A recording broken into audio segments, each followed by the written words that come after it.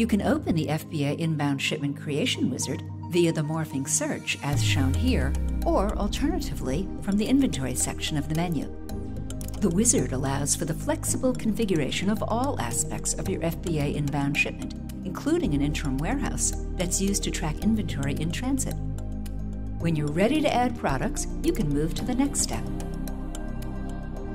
Click on Add Products to start and then search for Amazon Fulfilled product SKUs. SKUs must be valid for FBA and have available inventory in the selected warehouse. Select the product to ship so you can add it onto your shipment. Notice the shipment's new saved status after you add your product. After you enter the quantity, you're ready to move to the next part, the prep guidance. Here's where you view Amazon's instructions to prepare your products, including the label and package and wrapping requirements. Now you can ask Amazon to preview your shipment. The wizard will fetch all the setup details right from Amazon and give your shipment a previewed status. You'll see the fulfillment location, the shipment IDs and package name, and the party who labeled the items. You can always expand the shipment ID to double-check on the item details. You have 48 hours to confirm a previewed shipment before giving it a working status. This will tell Amazon that you're going ahead with the shipment. Note that if Amazon ever splits your shipment up into separate packages, you can easily set them all to a working status in bulk by clicking here. The next step is the packaging. For small parcel shipments, you choose Small Parcel as the shipment type. It's super easy to drag and drop items into their boxes, and then enter the quantity to transfer and apply. You can update the box details whenever needed. The weight will auto-load based on the product properties in Sellercloud, as will the box dimensions for single items based on the product's dimensions. Save any new details and proceed with the last step, the shipping.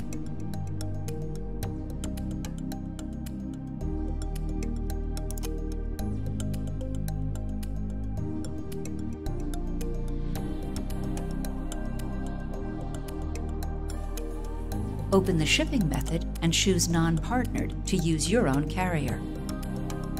Select the one that you want and the type of service.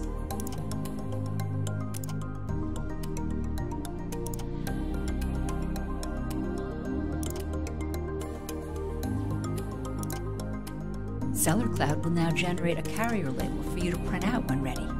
Generating the label in Sellercloud will distribute the total label cost among all ship units for highly accurate product cost reporting. Amazon will then issue a tracking number to submit for your package. Go ahead and submit that tracking info to Amazon. Note that Amazon will issue separate tracking numbers if shipping multiple packages. Printing your carrier and FBA package labels is as easy as 1, 2, 3.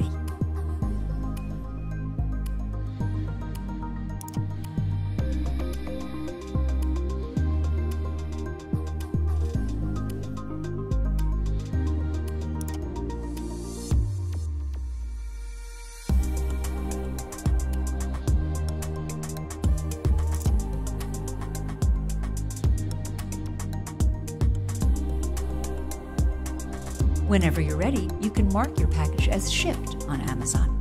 This automatically moves your shipped item from your default warehouse into Sellercloud's interim warehouse, where it will stay until it's received by Amazon's fulfillment center and then will be seamlessly moved into the FBA warehouse, where it is now ready for orders.